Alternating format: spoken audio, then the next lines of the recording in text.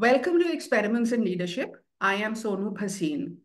Before I introduce my guest today, I do want to ask you all to subscribe to my channel. It has some really great conversations with really cool people, and it is free to you. So go for it. My guest today is Rajiv Inamdar. He has built his career across many multinational companies in the areas of marketing and market research. For one, he has also worked with two of the large and well-known search firms. After retiring from the formal workplace, Rajiv has been an advisor and an independent director on boards of companies. He's also written a book titled Adventures of an Itinerant Executive. He's also the president of his Residents Welfare Association. Looks like he keeps himself very busy. And therefore, I am so happy that he found time to be here today. Thank you, Rajiv. And welcome to Experiments in Leadership. Getting straight into the conversation, did your varied work experience across the world truly prepare you to be the president of your RWA?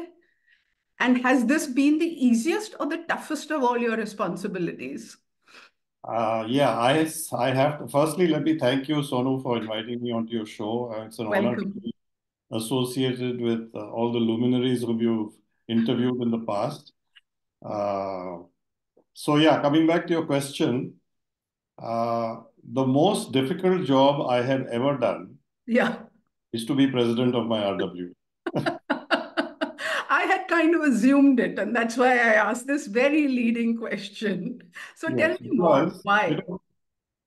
I describe this job like the job of a general manager of a five-star hotel, Uh-huh. where every guest of the hotel is an owner of the hotel. Can you imagine how difficult that general manager's job is? Yeah. Yeah. Right? I have to say that 40 years of corporate life had, I think, helped me to prepare for this one. Yeah. Uh, it teaches you leadership of people. It teaches you humility. It Hmm. teaches you what really being a servant leader is all about. Hmm. Right? Hmm. You Hmm. when you say something, half Hmm. the RWA doesn't agree with you. Hmm. You have to cater to needs and whims and fancies of lots of different clients and customers of yours. Right. Right. And you have to be very democratic. You cannot be autocratic. You Hmm. have to genuinely have a desire to serve the community. Otherwise, nothing gets done for your Right. condominium. So Right. yes, it is a very challenging job. And by the way, I did it for 2 years. I recently stepped off that. Okay, so you had the choice. No, but the way that you're describing it, and I guess all of us have our own different RWAs, and we know what happens in there. Now, putting it together with leadership, how do what aspects of leadership are important? What did you discover that you had to do differently as a president of the RWA? Very different from, what you would have done as a corporate leader. So just how does it work? Because uh, being president of a company and being president of RWA, how are the two same and how are the two different? Well, they're same in the sense that you have responsibility for the entire organization, so-called. You have staff who you have to manage Yeah. and motivate. And you have to have certain targets and goals which you have to meet, whether it's in terms of saving cost or improving infrastructure or improving the performance of various people who work for you, etc. So in those ways, it's very similar to leading any kind of organization. Yeah. Yeah. The difference, however, is that if you're in a corporate setting, if you're a leader, pretty much what you say ultimately goes, right? You Right. you lay down the law in a way, Yeah. and people are more or less obliged to follow you, even if they don't agree with you. Right. Right. So you can get things done in a somewhat more efficient manner than would happen in a RWA type of setting. Hmm. So Hmm. I'll give you an example. I Right. took on a project which was, I think, very challenging. The condominium I happen to live in is 25 years old, and Hmm. some of the infrastructure starts giving way. So what I discovered is that the pipes in the condominium, Hmm. water and sewage, all had Hmm. to be replaced because they were in danger of almost imminent collapse in Mistake. many of the Hmm. buildings. Hmm. Now, when you replace all the water and sewage pipes, it's a very invasive procedure because you have to enter every apartment. You have Hmm. to disconnect their water connections. You have Hmm. to reinstall, very complex Yeah. layout of pipes. Yeah. And you have to get the cooperation of every single resident who has to allow your team to go in and work in those conditions and shut off your water supply, or your toilets are not Yeah. working for a few days, etc. Now, trying to get cooperation from many house owners, Hmm. few of whom are not convinced that Hmm. the project needs to be done at all. Hmm. Okay. So many of them said, but my apartment is okay. There's no problem. Nothing is leaking. So Hmm. why should I pay for this project? You have to charge also, right? Hmm. Not cheap to get these things done. So you have to create a fund and you have to charge people. So they just said we won't pay because we don't agree that this is required. So how do you then, ensure that everybody falls in line and does something which is actually an absolute necessity for the survival of the condominium? Because if pipes start breaking down, you're not going to have water You're not. supply. Yeah. No, Not everybody is if I convinced. if I if I interrupt you here abruptly, like any RWA member would, what you're talking is actually concerns a very important part of leadership, which is influencing others. Yes. So, in a corporate, like you said, if you're the president, your word is the law, and people jolly well listen to you. Otherwise, there are consequences. But we've all been taught, and everybody says that leadership is all about getting buy-in from people and influencing them. Uh, Given your RWA experience, did you actually use a lot of that influence building consensus and you know influencing people to change their thought during your corporate life? Well, one attempted to do this. I mean, even in corporate life, you do have to use your influencing powers quite often for people to understand what your thinking is and Yeah. one. It's just that ultimately what you say goes, but it's not that you should not try to Hmm. use, powers of persuasion to get your Hmm. thing done. Very similar to that is the situation in this RWA. The only difference is that people don't have to listen to you, even though you may attempt to persuade them. So Hmm. yes, one did attempt a lot of things, Hmm.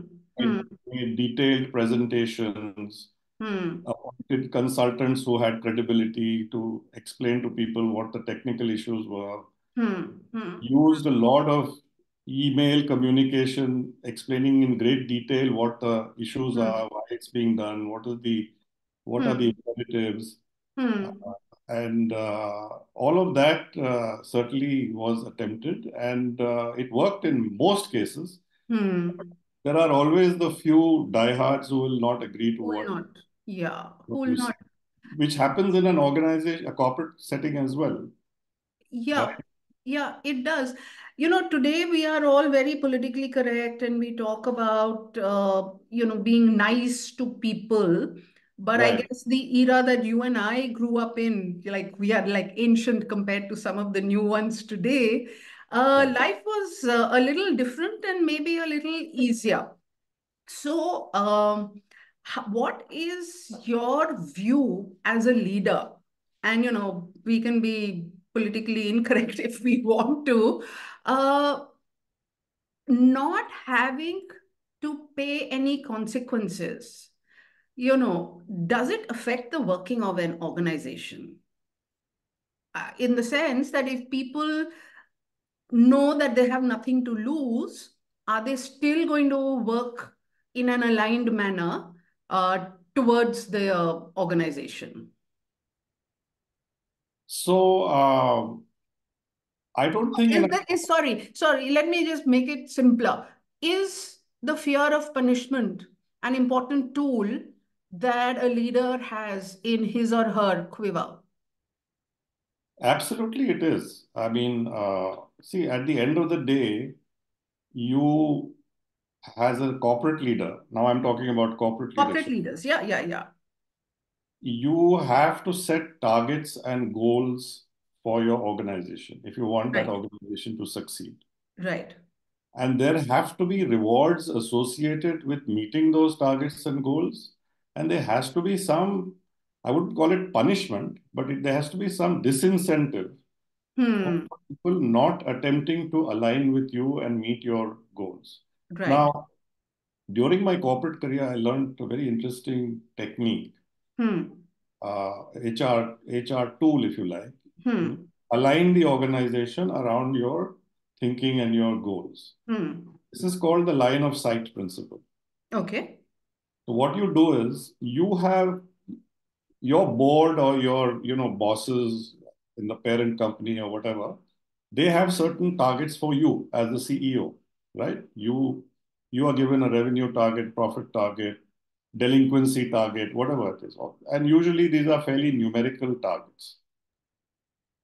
What you do as to ensure that everybody is aligned around you is that you translate those targets into goals and numbers for everybody in the organization below you. So, in other words, your first line of reportees Yeah. will inherit some of those targets. They, maybe not all of them, but they will inherit some of the ones which they are responsible for catering to or achieving. Yeah. Similarly, they will pass down to their next line some of those targets and goals. All Hmm. of these are number driven, right? Hmm. Hmm. So every single individual in the organization inherits a goal or a number or a target which his CEO is actually striving for. Right. Now, let us say, take a simple example, customer satisfaction, Hmm. right? Let's say you're in a service organization like a bank or a research firm or whatever, and you have clients. And typically, good companies do customer satisfaction surveys, which give you a score out of 5 or 10, saying, this is my average customer satisfaction score. Yeah. Yeah. Now, that number should be owned by everybody in the organization, whether he's in the back office trying to help customers indirectly Yeah. or in the front office dealing with customers directly. Hmm. Hmm. If they all share the same number, Yeah. which is my number, the number I have to achieve, Aggregates up. Yeah. aggregates up, right? So everybody then is working towards a certain goal and they Hmm. all know how it's going to be measured. Hmm. And they know that if we exceed that goal, we will get a bonus. If Hmm. we don't meet that goal, we will get a very low increment or maybe. Hmm. Hmm. Hmm. Hmm. Hmm. So that sort of clarifies everybody's thinking that, Hmm. okay, these are the 5, 10 things I have to achieve this year Hmm. because the CEO has to achieve it. Hmm. Hmm. Hmm. So the job of the CEO becomes much easier when he is trying to achieve something, right? Because Yeah. everybody is aligned around his thinking. Yeah. It's very explicit. It's all number driven. Hmm. And I think it's a very positive force in the organization. It is. It is. And you did say that, people know that if they achieve their targets, achieve their numbers, there's going to be a bonus financial incentive and there's a financial disincentive. Correct. Now, money is important, but money is not the main reason. I think it's not the top, it's one of the top five. Sure. So what other uh, tools, implements does a leader have to ensure that the people follow the the organization's objectives?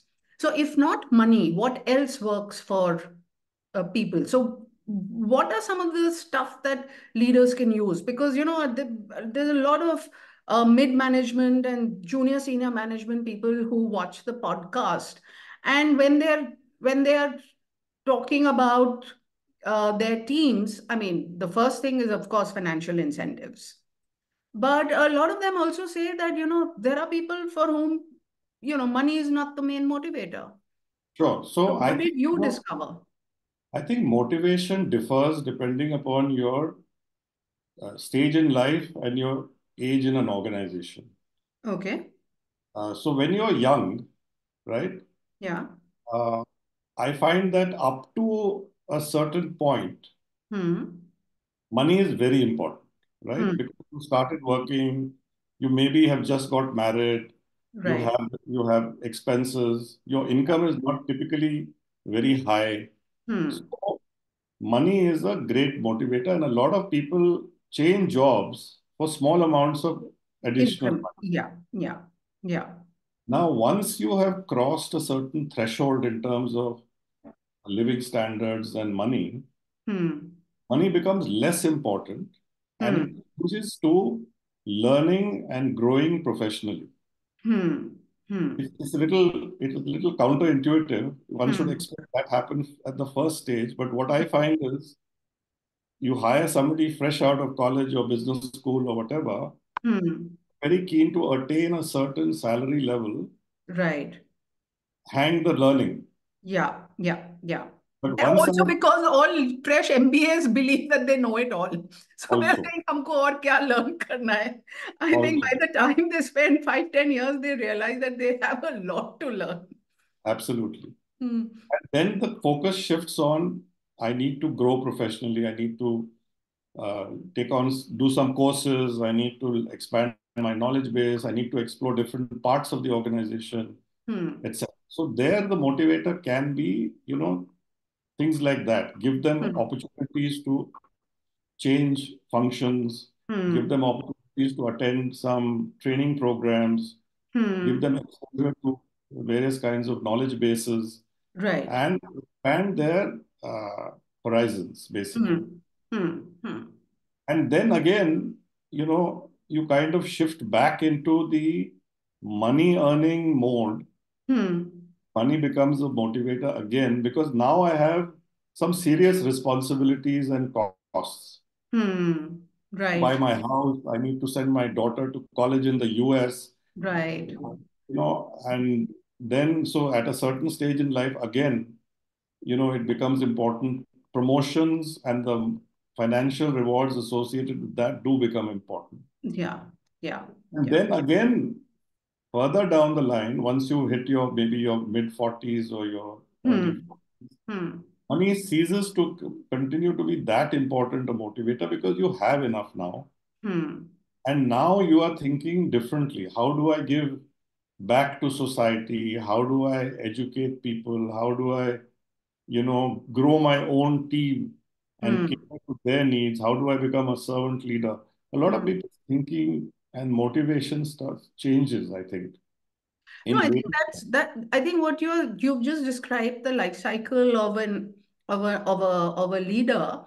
Now, and therefore, I think y- you as a leader need to actually be aware of the life stage of your team members, and Absolutely, therefore one model may not fit all.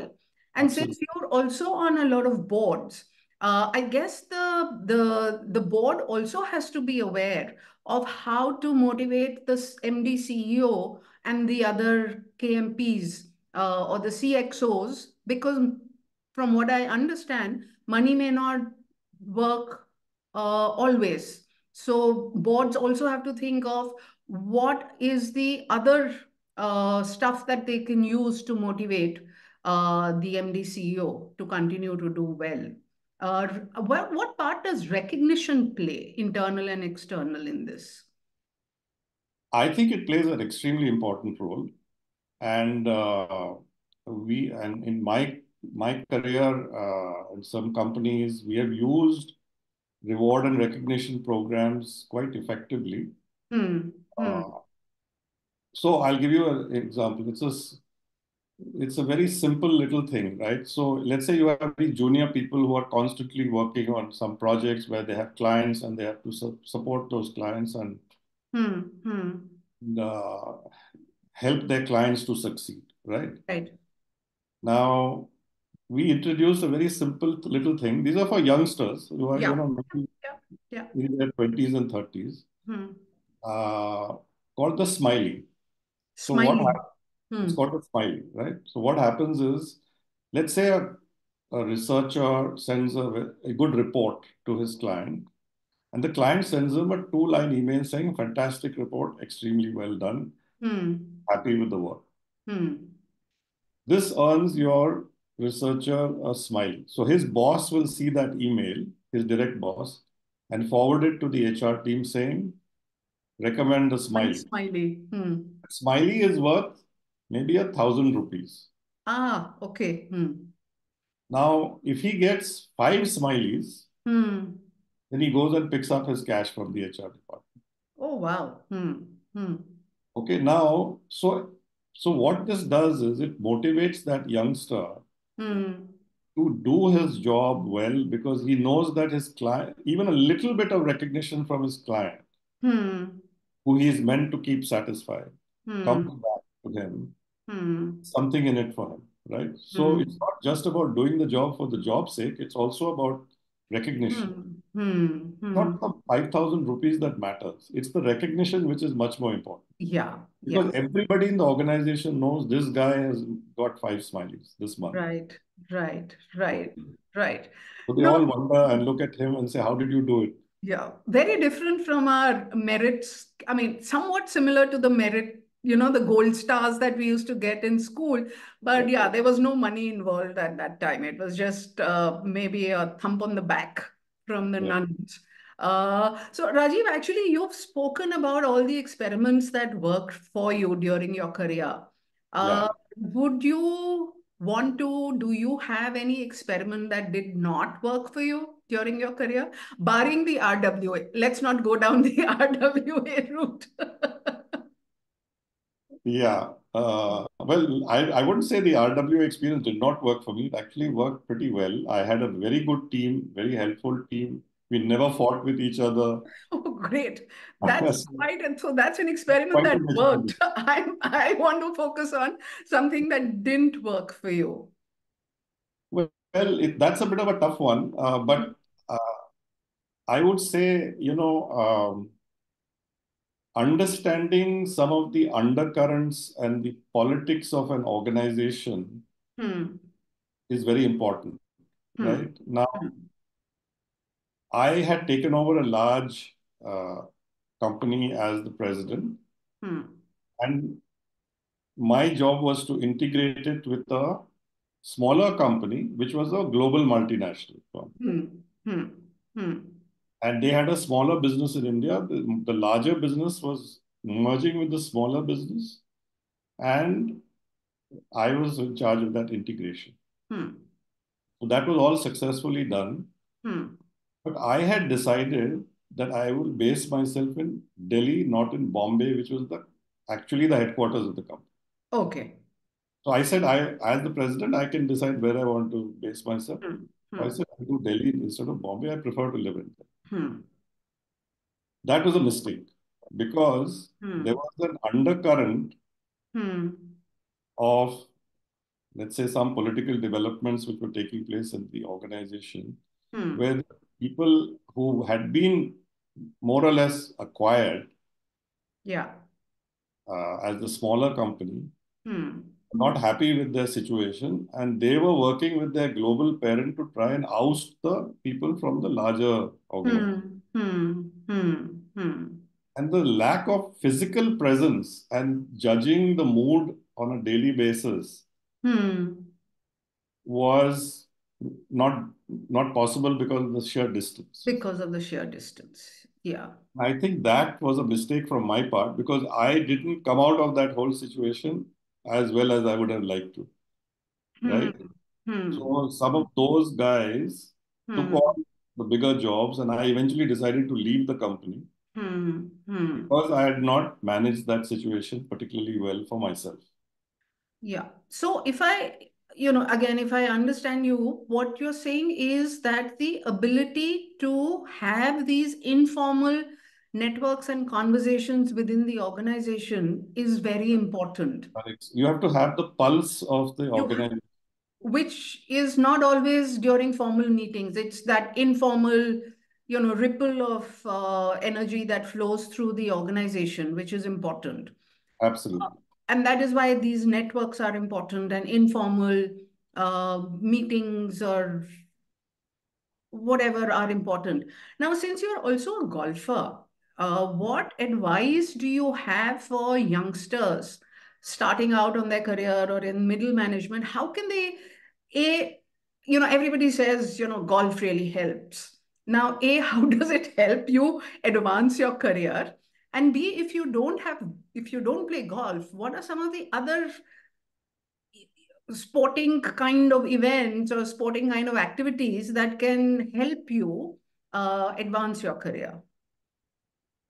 Well, golf is certainly a great place because I believe sincerely in the power of networking to advance your career.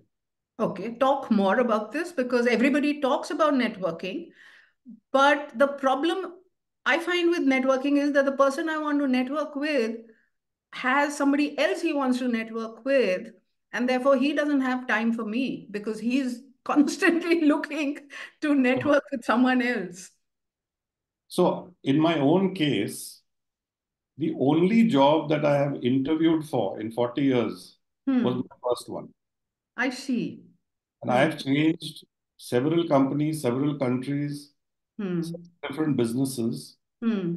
Single one of those jobs has been, they found me actually, simply because of my network. Hmm. So Hmm. uh, it was who you know rather than what you know, which Hmm. actually got me those jobs. Hmm. Hmm. I mean, Hmm. I can't say that what you know was absent, No, but no. It who has to be what you know as well. as well. But I'm saying, What, how, so do you advise the youngsters to pick up a sporting habit, get to know people informally? Because networking events, according to me, are a waste of time because no, there everybody I is wouldn't looking to agree. network with somebody higher. So I see, I tell you, golf is a excellent place to network because Hmm. you are on the golf course for 4 to 5 hours with two or three other people. Hmm. Hmm. Many Hmm. of them are likely to be senior executives in their organizations. So sorry, but would the senior executive like to play with a junior executive? Uh, Golf is fairly democratic game in that sense. Uh, Mm-hmm. so people are not averse to playing with youngsters, especially if they're good players, Hmm. Hmm. Hmm. right? Hmm. And in fact, my club now has introduced a new app which Hmm. allows anyone to Hmm. walk into a group if Hmm. if the group is not already booked. Book. Meaning, if Hmm. two people are booked, the third person can just say, "I'd like to join this group," and he can join without asking permission from the others. Oh, I see. Okay. Hmm. So that's like forcible networking. I mean, you get in there and you are talking to two guys who you don't know from before. Hmm. Hmm. You Hmm. got 4 hours, 5 hours to spend with them. Hmm. Hmm. Now, Hmm. golf, apart from being a very difficult game, Hmm. huge test of character. Absolutely right. Hmm. Hmm. How you play, how you angry you get when you don't play well. Do you cheat at Do all? you cheat? Right. Right. Okay. Right. Do Hmm. you respect your fellow players? Hmm. Hmm. How do you manage setbacks? Because there are setbacks on every single game that you play. Hmm. Hmm. Hmm. It's a huge test of character. So people are observing you on the golf course, Hmm. and Hmm. you form a pretty good idea by the end of 18 holes about the personality and character and traits of a particular individual. Right. Right. You've also got enough time to exchange Hmm. conversation Hmm. on topics about where he's working, what he's doing, what are his Hmm. goals, etc. Hmm. So at the end of this, you have made not a friend, but at least a pretty good acquaintance, Acquaintance. Right. Hmm. Hmm. right? Now, it is not at all. unusual for Hmm. somebody who has played a game of golf with somebody else. Hmm. Call upon him and say, I'm looking for this type of role. Would your organization have? Hmm. Hmm. Hmm. Hmm. Just the other day, one of the guys I have played golf with many years ago called me Hmm. and said, out of the blue, I'd like you to be my CEO coach. Okay. Hmm. Hmm. I mean, I had never interacted much with this gentleman. Hmm. He had played with me, had observed me, maybe we had some conversations. Hmm. He decided I am a decent guy to help him figure out his new role as a CEO in some company. Theo. Hmm. Hmm. Hmm. Now, what explains that? It's the networking that you've done on the golf Hmm. course. Nothing else. Hmm. Hmm. Hmm. So, just like so, the other place where you can network, I mean, any sport, okay, Hmm. any sport gives you that Hmm. Hmm. opportunity. Hmm. We have, I also am a tennis player, so I have a tennis group, Hmm. Hmm. 10, 15 people. We play occasionally on weekends and so Hmm. on. Hmm. Now, there have been many business conversations which have arisen due to just our being Oh, yeah. on the Yeah. tennis court. Yeah. Yeah. So one of the guys who I play with is a uh, team builder and a, trainer. So he has been recommended by me to companies to do training for them. Right. Right.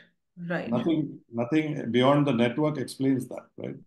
No, so I think the message that I'm getting, which I guess a lot of the youngsters also should get, is that your career progression is not only about the kind of and the amount of time that you spend in the office, on your desk, working. It is also what you do outside and, start building a network, so to say, in your early life that's going to pay rich dividends in your later life. I mean, you can't get up when you're 45 years old and, say, okay, now I need to start building a network. People should know you. People, take time to figure out who you are. So I think the youngsters should invest in doing some, like in school, we used to say, no, extracurricular activities. Find Right. something that drives them, find something that motivates them, interests them, and spend time, because that's one place where everybody is equal, like you said, democratic, where it doesn't matter what your designation is, it's your common interest that brings you together. So that's Absolutely. something that people should uh, keep in mind, especially if they want to continue on their upward journey as a leader. I So, also think networking within your own organization is very important, not also, actually outside your organization. yeah, You take some effort, but you have to build relationships with people who yeah, are in different parts of your own organization because at yeah. some point or the other, you will need them and they will need you. They will need you. Yeah, and it's always a give and take. I mean, you can't always be a taker. You need to give, give, give, and then maybe take a little. So, Absolutely. yeah, good, very interesting conversation, Rajiv. And thank you again for your time. I think some very valuable insights, especially for the young middle management, also for boards. And wish you many, many, many years of happy golfing and happy tennising. And yeah, see you around. Thank you. Thank you, Tonu. Thank you. Very enjoyable conversation.